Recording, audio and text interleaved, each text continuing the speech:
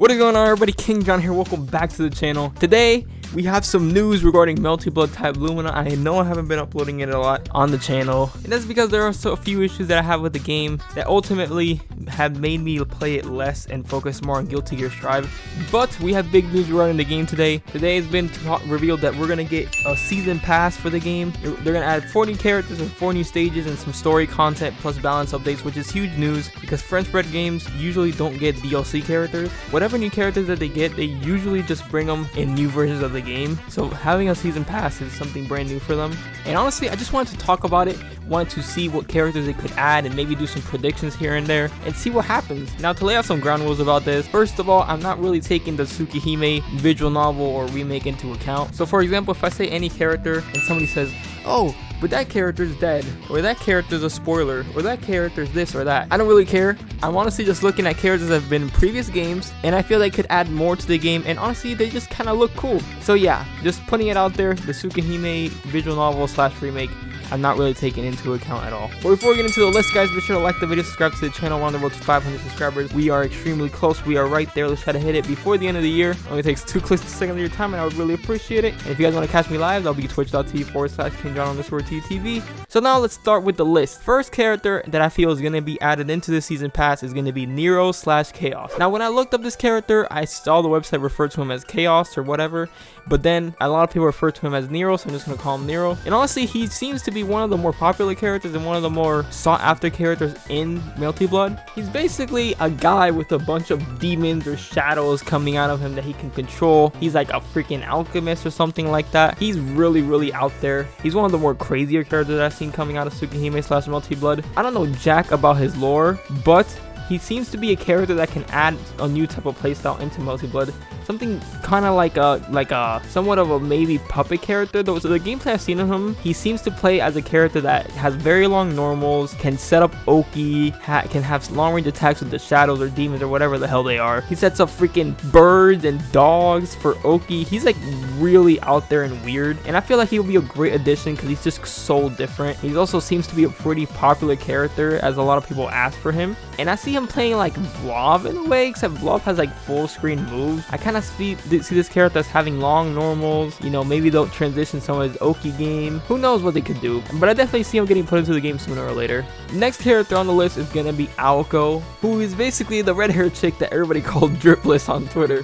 Now, Aoko, I don't know, like I said, I'm not really taking lore into account in this list, but at the same time, I do see her in a lot of the art, a lot of the promotional stuff for Tsukihime, so I feel like she's a pretty big character in terms of lore, so I don't see why they wouldn't put her into the game. In terms of gameplay, the gameplay I've seen of her, I don't know if it's entirely accurate, but she was setting up orbs, and she was like trying to be, like, she can activate the orbs in a way with some moves. She was playing kind of a little bit of a zoner in a way. She was placing the orbs in certain spacings so she can get her game plan going, and whenever she got a knockdown, she would set up an orb for Oki, and that's definitely a different type of playstyle that we haven't seen in type Lumina yet. If I remember correctly, there hasn't really been a character that just sets things up on the screen a la like Venom or anything like that. The only character that sets up Oki in situations are maids, so having a character like this, if she plays exactly how I'm seeing right now, it would make sense, as she's like a pretty new and a new character. She would basically be a new type of archetype, a new playstyle for the game. She'll play very differently than the rest of the cast, and lore wise, she seems to be extremely important, so I'm not really sure if that would matter at all. Like I said, I'm not really taking lore into this, but she seems rather important. Like I said, gameplay wise, she seems to be a completely new archetype, something new for the game to experiment with,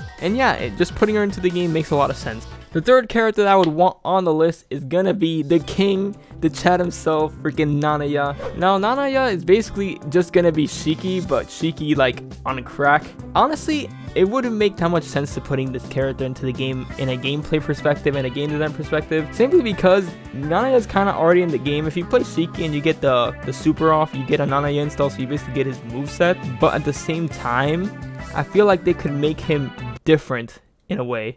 Maybe they could give the moves that Shiki would get, he gets more options out of them, or his has different properties. For example, maybe they could have him just empty cancel the freaking run through dash thing, that if you guys know what I'm talking about. I just see them putting him into the game and just making him a different version of Shiki, like how it was in the older Melty Blood games.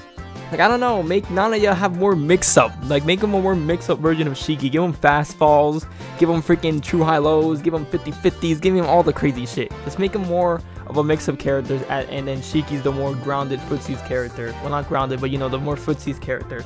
But like I said, putting him into the game in a gameplay perspective doesn't make that much sense, because you would essentially you would put in Shiki 2.0 when Nanaya, when there already are Nanaya moves in Shiki's moveset.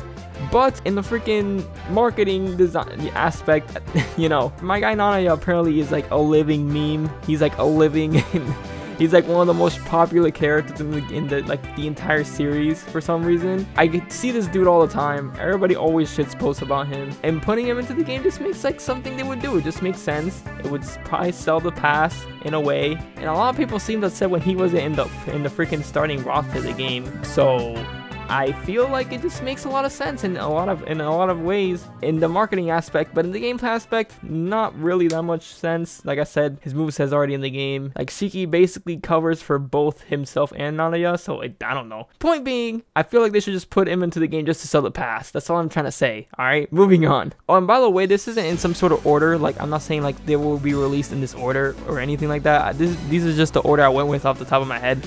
But they could do a couple things with the last slot. They could have another guest character, right? They could have a guest character from Fate, just how they have with Saber or anything like that. Like, just imagine they would add like Archer or Lancer or Gilgamesh or whatever as another guest character for Fate. That would probably sell the game even more, and that would probably be the smart thing to do. Like, why not just put in more guest characters? Guest characters sell freaking games. But honestly, I see them doing a character called Satsuki. I for some reason saw a lot of requests for this character in the Twitter post, and I don't really know a lot about the character, but from what I can see in the gameplay, she seems like a crazy bitch. She would definitely be like more of another brawler archetype that the game already kind of has. There's already a lot of brawlers, but for some reason I see her being a popular character as she's being requested quite a bit in this Twitter post. Honestly, she's one of the more blander looking characters in terms of design and gameplay from what I've seen. Like, the only really like notable stood out feature that she looks like a crazy bitch. Like, it looks like they just slapped Wark's personality on a different character. She looks like a freaking, like, she looks like she plays as like a mixture of like Ark and Miyako. It's weird. I don't really know how to explain her. She's rather one of the more mundane characters, honestly, but apparently she's very popular. So if that's the case, then it only makes sense to add her to the game. But honestly, if I had to choose, I would definitely pick another guest character. Like, obviously it's not really up to me. Well, none of this is up to me, but you know, if I was the freaking designers, if I was the one making the choices over there at French Bread and Type Moon, then I would put another Fate character as